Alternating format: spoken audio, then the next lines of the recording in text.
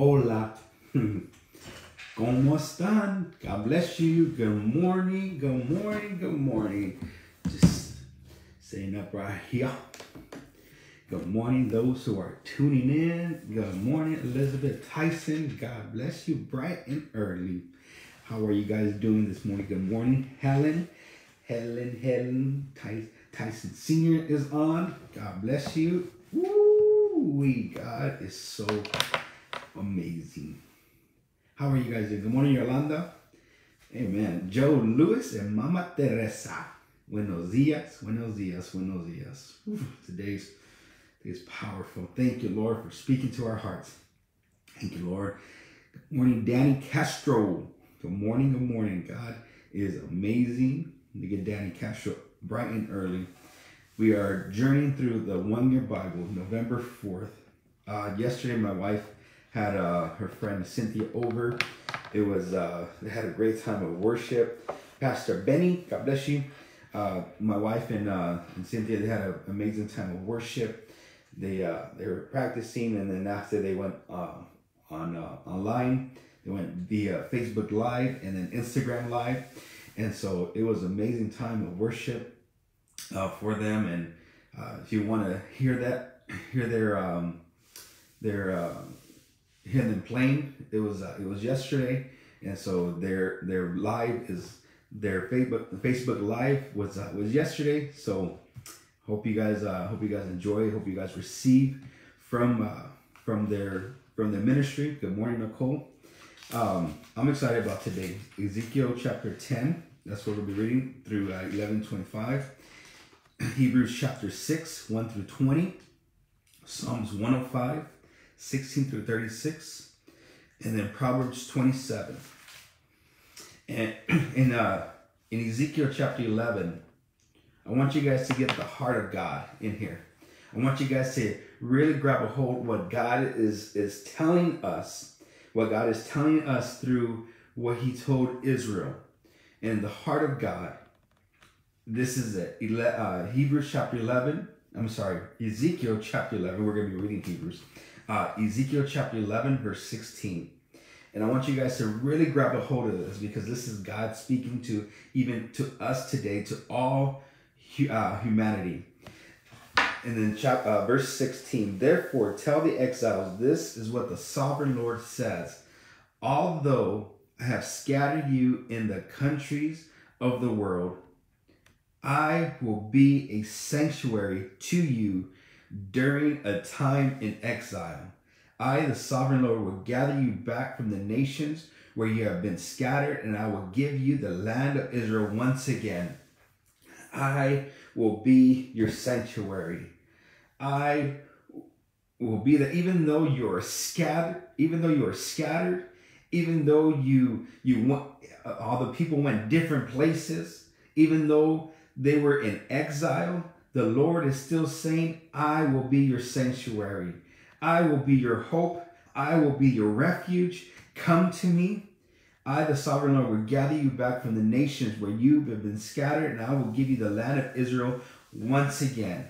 In verse 18, when the people return to their homeland, they will remove every trace of their vile images and detestable idols.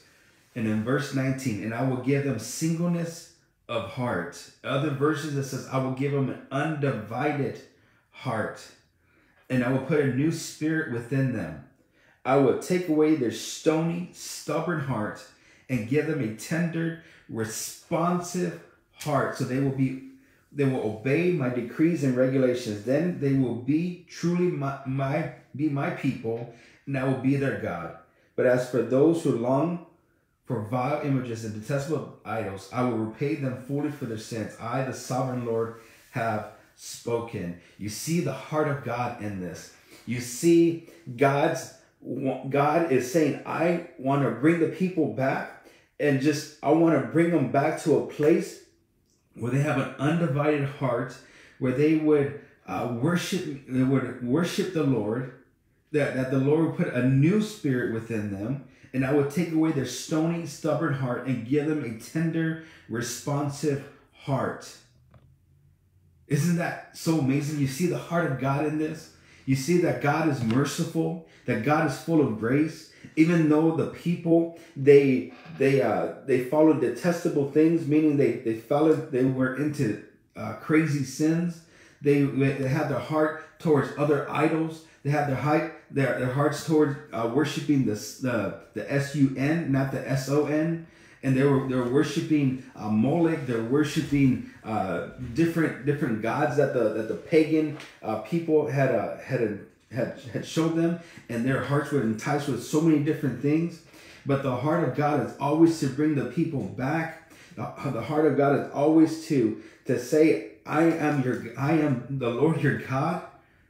I am the Lord your God, and I have given you this, and it's so beautiful that God is saying, look this is what I desire for your life, that you have a new heart, that you are a new creation, where that the old is gone and all things have become new. That's what it means to have a new heart, where you say, Lord, I'm giving away all the idols. I am destroying all the idols, and God, I'm worshiping you with a single heart, with a single focus, saying, God, I'm here to worship you. I'm here to give you praise. I'm here to give you praise and thanksgiving. I'm going to worship you. I have a new heart, a new spirit.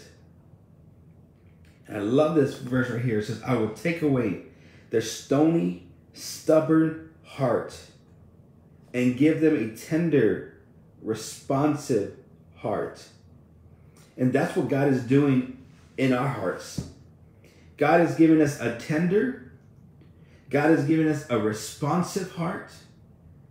Because when God's word is declared to us, we're like, yes, Lord. Look, I'll tell you that. Look how many people are being responsive to this message. It's going out. It's going out not just to Southgate, but it's going out to the world. It's going out. This Facebook Live is going out to the world. And people's hearts are responding to this message. Why? Not because of what I'm doing, but because what God is doing in this place. That God is saying, God is sending out that message. And he's like, will you respond to this message? Will you respond to what is being shared on this platform called Facebook Live? Are you responding? And the Lord is saying, this is my heart in this, that people will have a tender, responsive heart. And my prayer in this, that this will grab a hold of those hearts that were once stony, that were once so hardened, that were once so hard, and that it will pierce through the thickest heart, and that it will touch your heart to bring you to a place where you say, God, I need you. God, I desire you. God, my heart is becoming tender. My heart is becoming soft. My heart is becoming responsive to the word that is spoken in this place. That my heart is being responsive. And God, create in me a new heart. Create in me a responsive heart. Create in me, God, because I want you to be my God. It will set the addict free.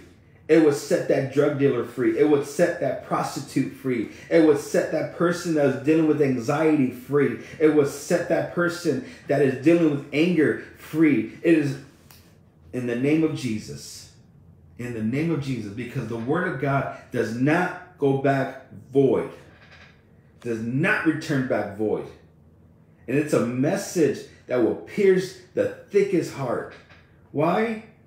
Because it's coming with the power of God. It's coming in with the anointing of God penetrating. God saying, I'm here. Look at, although the people were scattered throughout the world, the Lord is saying, I am your sanctuary. This is a song that says, make me a sanctuary. I forgot how it goes, or else I was going to sing it right now. But I know it's something about sanctuary. I knew it was something about a sanctuary. God, have me be a sanctuary, something like that, something in those regards. But that's why I make myself laugh sometimes, because I was going to sing it, but then I was like, I'm going to butcher the song. But God created me being a sanctuary. Good morning, Nundu. God bless you. You're all the way across the world. We see you. We celebrate you. But God is this is look at the heart of God in this. Look at the heart of God. It's so amazing that God said, I will give you a responsive heart. I will give you a new heart. God could have said, you know what? I'm done with this people. I'm done with them. They have defiled. I'm a holy God, and I'm gonna shoo them away. God could have done that, but look at God is saying, no, return to me. Look how gracious He is, how merciful He is. This shows you that God is loving. Yes, He needs to confront that sin. He needs to confront what is going on in your life. He needs to confront, because God is a holy, just God. But then at the same time, God is a merciful, gracious God. That He's saying, return to me. And I will give you a singleness of heart and put a new spirit within them. I will take away their stony, stubborn heart and give them a tender, so they will obey my decrees and regulations. Then they will truly be my people, and I will be their God. From the very beginning, when Adam and Eve, when they decided, when they chose to eat of the forbidden fruit, not the forbidden fruit, but from the forbidden tree, God is saying, all right, there has to be a way. I'm going to make a way. I'm going to make a way to redeem my people. I'm going to make a way to bring them back to me. And that's why it was prophesied over Adam and Eve that their son, that the serpent will bite at his heel, and that their son will crush the head of that serpent. And look at, that's a prophecy about Jesus, their son Jesus, their great grandson Jesus was to be that man, that the serpent was going to bite his heel, and that he was going to crush the head of that serpent. And you see the redemption power of God. That's what I'm talking about today. God's redemption love for humanity. God's redemption love for humanity is unconditional. It's agape, meaning it's unconditional. God's redemption plan for humanity is so great that we can't even comprehend it. We can't comprehend it. We can try to speak about it. We can try to declare it a little bit, but this finite mind, this finite thing. But if you experience that, if you and I experience the unconditional, there is no way, there's no denying about receiving that experience, experiencing that experience where you said, I'm tasting and I'm seeing, I'm tasting and I'm seeing and experiencing God's unconditional love for me, the redemption plan for humanity. How do we do that? By listening to the message, by listening to the word of God being proclaimed. What is it? What's being proclaimed in this hour? You got to hear this, guys. What is being proclaimed in this hour? God's redemption plan. God's redemption plan to bring you back, to say, I'm giving you a new heart. But God, my heart is stony. My heart is stubborn, God. My heart is stubborn. I push you away. Yes, I want to draw close. I want to know you in an intimate way, but yet my heart is pushing you away. Why? Because I'm being distracted with so many things. I'm being bombarded with so many different things. I'm being bombarded by what's going on in the world. I'm being bombarded by the lust of the flesh, lust of the eyes, the pride of life. I'm being bombarded by all of this. How do I return back to you? And the Lord is saying, look what I can do. Giving you a new heart. Oh God, create in us that responsive heart. Create in us that responsive heart that will say, God, you know, yes, I've drifted away from you. I've drifted away from you. My heart is becoming hardened about you because different circumstances. Maybe today, maybe in this season that you're in right now, maybe your heart has gotten so hardened that you even say, is God even real? Why do I follow his words? I've been hurt so bad. Maybe you've been hurt by the church. Maybe you've been hurt by a pastor. Maybe you've been hurt by your family members. Maybe you've been hurt by so many different things, and your heart has gotten hardened towards the things of God, where you even say, I don't know if I should do this or not. I don't know if I should follow God. But Father, in the name of Jesus, I pray that you will speak directly to that stony heart, even though they may be in exile, so to speak. That you will always bring them back to the sanctuary. You will always bring them back home. You will always bring that son and daughter back home. That you will bring the prodigals back home in the name of Jesus. That you will bring your sons and daughters into a place of tenderness, of rejoicing in you, of being responsive towards your word in the name of Jesus. I just hear the Holy Spirit just speaking. Holy Spirit is speaking. And for those who are remaining in the sanctuary, that their hearts will constantly be tender. Their hearts will constantly be responsive. Yes, Lord, speak to my heart. I pray that my heart will continue be responsive to what God is speaking.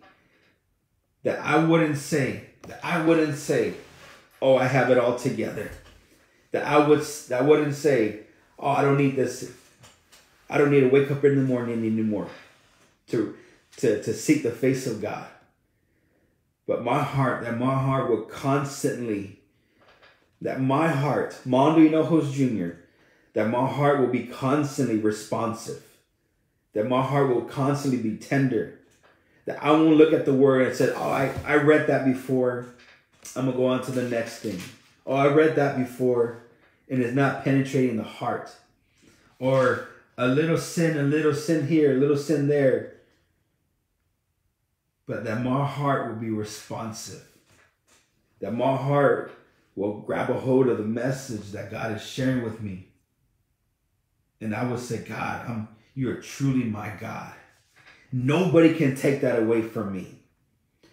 No height, nor depth, nor angel, nor demon can take that away from me. Why? Because what I'm experiencing with the love of God, what I've experienced with God's grace, mercy, nobody can take that away from me. The devil cannot take that away from me. Satan cannot take that away from me. He can try to distract me. He can try to do so many things, but he can't. What I've experienced in this season, it's truly life-changing. And I pray that you would get that experience today. That you will get that experience. The Holy Spirit is speaking. Sorry, 5:50. It felt like 2 minutes just sharing this. But I want you guys to really hear the heart of God in this. To pierce back, behind the curtain. What is God really saying? What is God really saying to his people? Return to the homeland. Return. But he's also saying, remove every trace of vile images and detestable idols. Remove those things out of your life. I don't know how to do that, Lord. We read that, like what they did to destroy it. Destroy those things. Destroy those bridges. Never go back. Say, God, I'm returning. I'm coming back to the heart of worship, where it's all about you. I'm coming back to the heart of worship. It's all about you. It's all about you, Jesus. I'm sorry, Lord, for the things I've made. It's all about you. It's all about you, Jesus. Coming back to a heart of worship. That's powerful. It's amazing. Let's go into Hebrews chapter 6, verse 1. As we begin to land this plane, we got a couple minutes to see what we're going to get out of this. Hallelujah. So let us stop going over the basic teachings about Christ again and again. Let us go on instead of become mature in our understanding.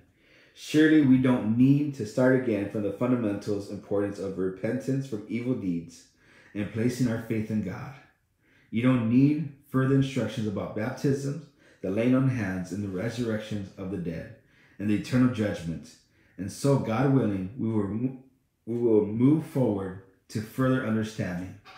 For it is impossible to bring back to repentance those who were once enlightened, those who were experienced the good things of heaven and shared in the Holy Spirit, who have tasted the goodness of the Word of God and the power of the age to come, and who then turn away from God. It is impossible to bring such people back to repentance by rejecting the Son of God.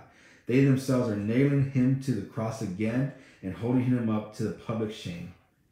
When the ground soaks up the falling rain and bears up a good crop for the farmer, it has God's blessings.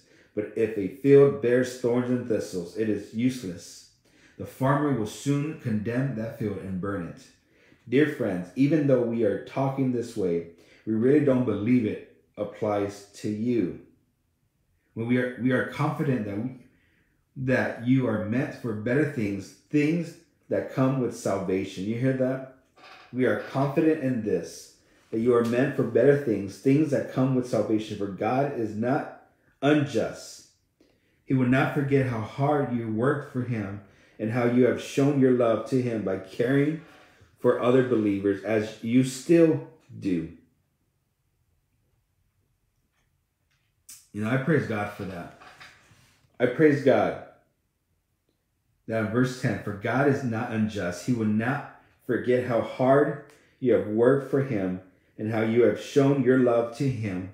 I'm showing my love to God by sharing with his people. And I pray that will be your heart. That you will show how much right here, and how you have shown your love to him by caring for other believers. But you may say, I'm not a pastor, I'm not a teacher, I'm not a preacher, I'm not a full-time minister. But you would demonstrate. The Bible says that they would know that we are Christians by the love that we have for one another. And the love that you are showing other people, you're showing that you truly love God. And how you have shown your love to him by caring for other believers. I've shared this before. My heart in doing the morning blog, morning devotional, is that all of us, including myself, all of us, you and I, will get closer to the Lord. We'll draw closer, that we will be strengthened in this. That we will grow in this. That we would that we'll know God even more in such a way that we're like, God, like this is powerful.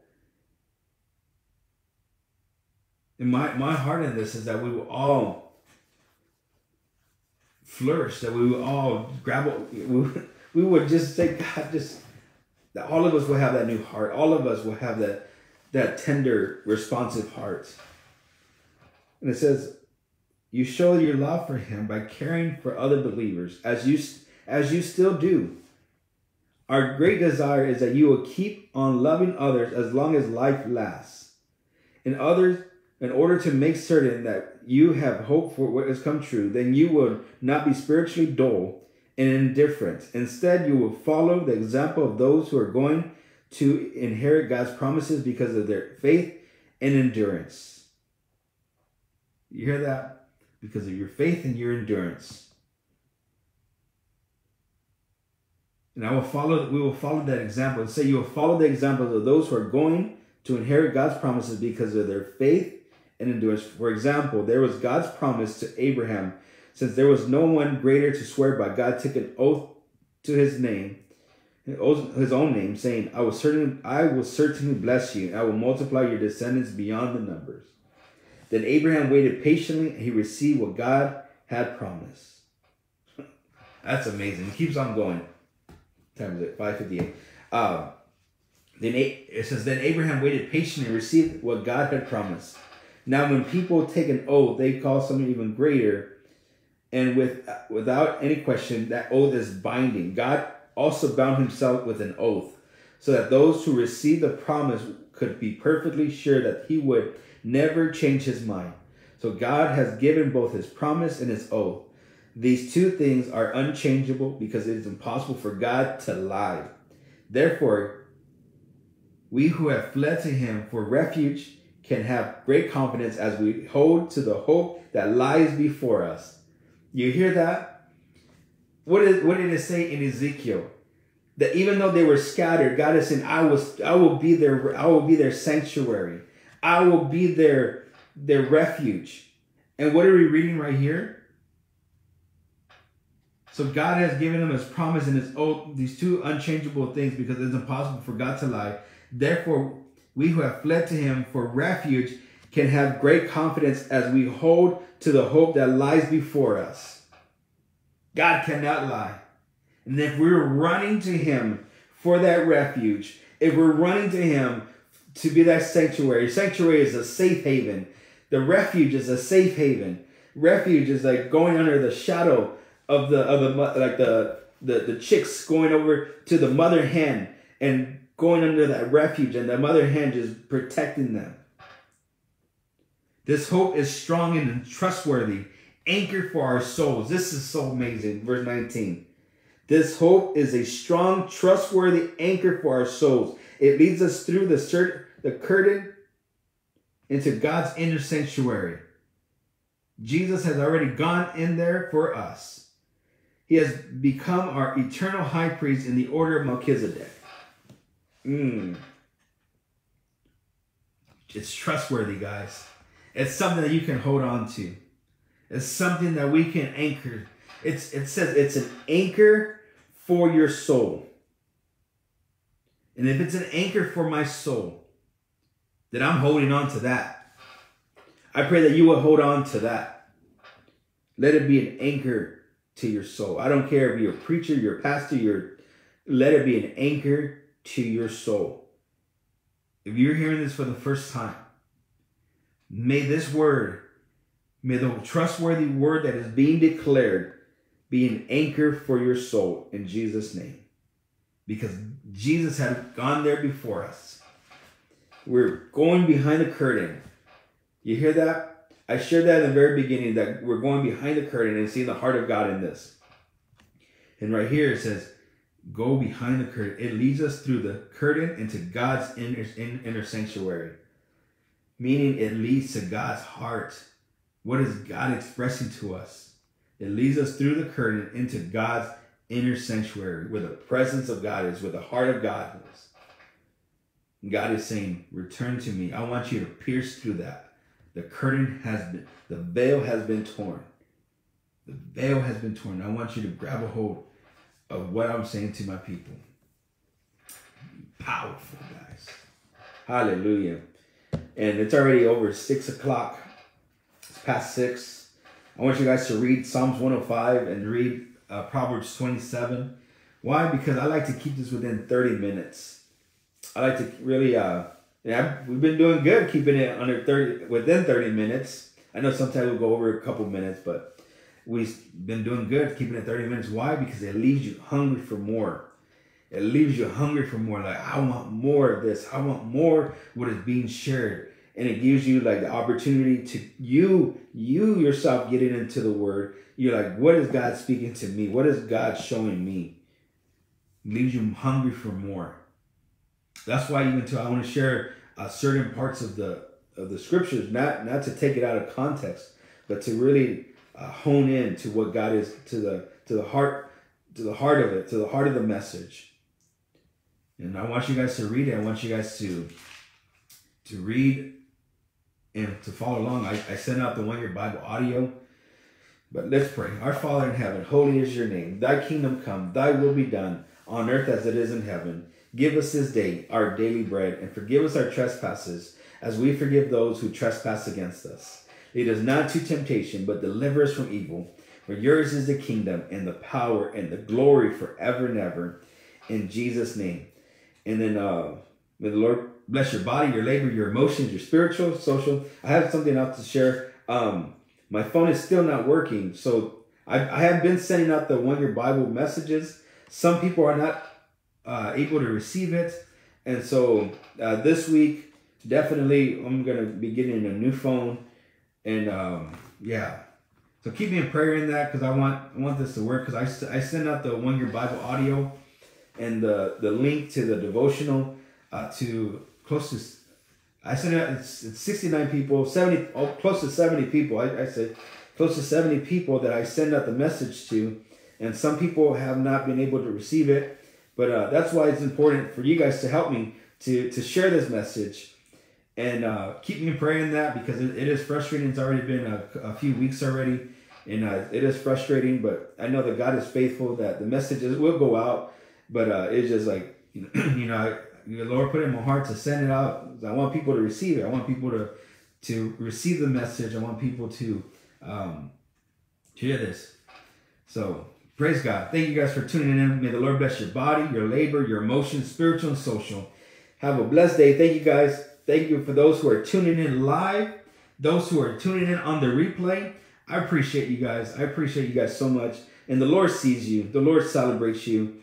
And also, too, if you don't have a home church, or if you like to visit Southgate, California, we'd love to have you guys. We'd love to welcome you guys. Everybody there is welcome. Come on in and come and experience the power, the love, the life-changing power of God. Convicts us of sin. It's like, that hurts.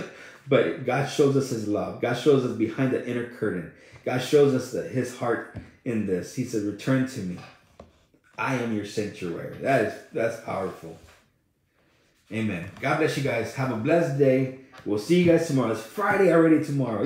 Go. I'm going to pull up my hair. My hair's already out. But amen. God bless you guys. Have a blessed day. Now I'm just going on. God bless you guys. Have a blessed day. We'll see you tomorrow. Si Dios quiere. Bye.